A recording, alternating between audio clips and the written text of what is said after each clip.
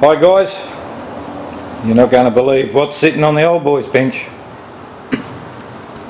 Oh yeah, just turned up in the mail today.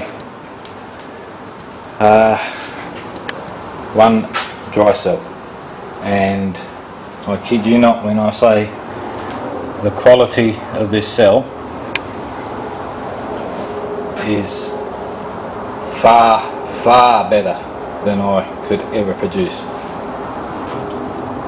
15 plate cell, capable of 3 litres a minute continuous, 4 litres a minute short runs without cooling system.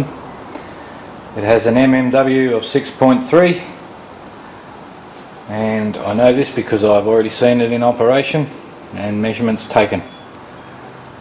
But it didn't just come as a plain cell, it came with all the hoses, the T-pieces, inputs, outputs, valves, water reservoir, even the electrolyte.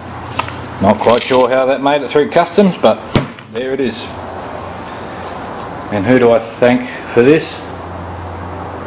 Darrell from our forum. I really don't know what to say, but thank you so very much for this donation. And yes, it was a donation. When I asked how much he wanted me to forward him for the cell and the shipping, he said absolutely nothing, not a cent. And that to me is pretty fantastic. There are some out there that receive donations all the time, but this would be the first donation of its kind that I've received from anybody, and it is the best thing without a doubt that has ever turned up in the mail. Anyone wants to see this cell perform, go to Darrell's Realms YouTube channel and check it out for yourself.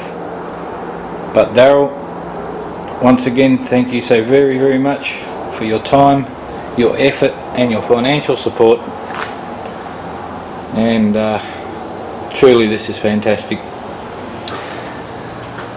So now I'm going to push this HHO as far as I can, and as you can see, we are off to an excellent start. It's time to put the skeptics to bed and show them the real possibilities that HHO can produce within an internal combustion engine. Once again, thank you Darrell, and I'll be sure to try and do you proud. Cheers from the Tin Man.